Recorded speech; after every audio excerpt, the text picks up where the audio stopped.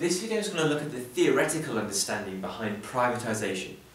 Privatisation is when state-run organisations, government-run organisations, or state-run activity is sold off to the private sector.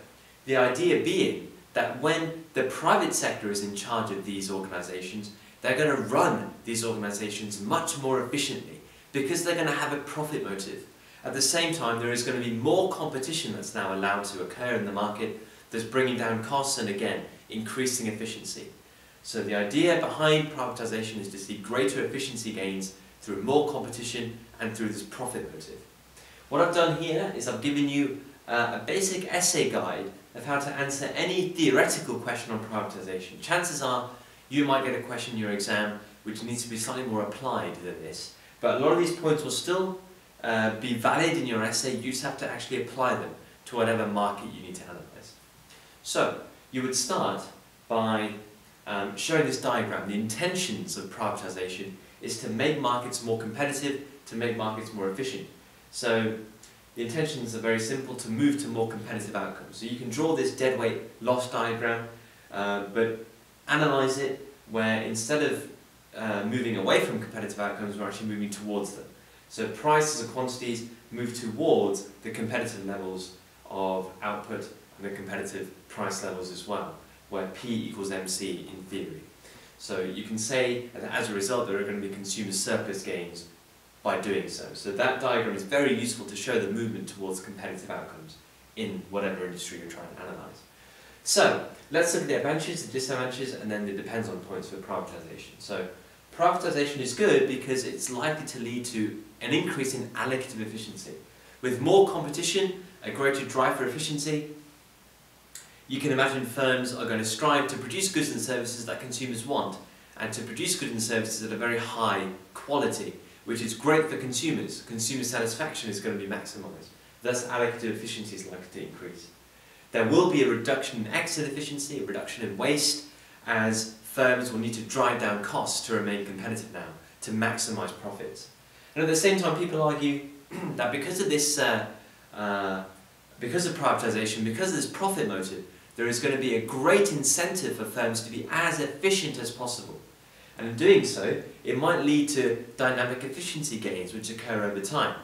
For firms to actually gain an advantage, for firms that operate in highly competitive markets, to gain an advantage, they might need to invest over time and be dynamically efficient, which is great again for consumers.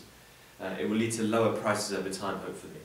So that's another benefit of a profit motive, of increased competition. So all of those major advantages there as a result of greater competition and a greater striving for efficiency. But there are some problems here. We're making an assumption, aren't we, that as soon as the government privatises an industry, that there is going to be a flocking of firms to actually enter the industry. A reduction in barriers, yes, but is there really going to be competition straight away? There might be limited competition, in which case there could well be productive inefficiency. There might be allocative inefficiency, productive inefficiency in that firms are not going to be operating at the minimum point on the average cost curve. They don't need to if there is limited competition. They don't need to drive down their costs as much as necessary if competition is limited. And there might be allocative inefficiency too. If there is limited competition, why do firms need to strive to hit the highest quality? They don't. So there might be allocative inefficiency as well. So the level of competition is very important. There is no guarantee that competition will be high. There is no guarantee that firms will now flock to enter this industry. No guarantee. At the same time, with privatisation, because of this profit motive, firms that operate are not going to want to run loss-making services. They're not going to want to provide loss-making goods, even though they might be socially desirable goods and services. If they don't make a profit, firms aren't going to provide them, and that's a big problem, because consumers want them.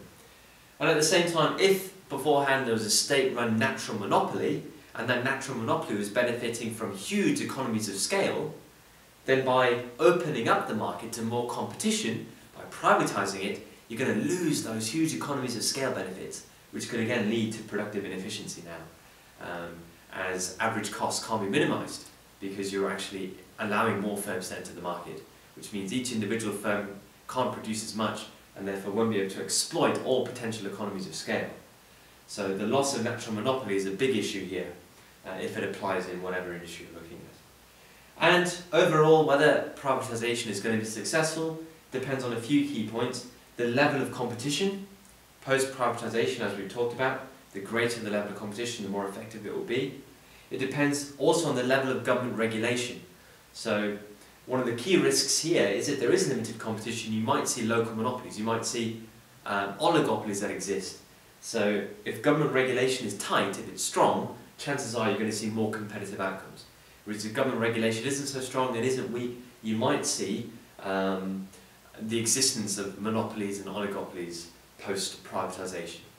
Government can also regulate in terms of whether firms are forced to provide services and goods which are socially desirable. That might reduce number 2. And government regulation might also be strict in terms of firms having to take into account external costs. So one of the key disadvantages here also is that when private firms actually go for profit motives and try and make the most profit as possible, they ignore external costs and external benefits. So if there are negative externalities or positive externalities, private firms will not take them into account as they follow their own self-interest.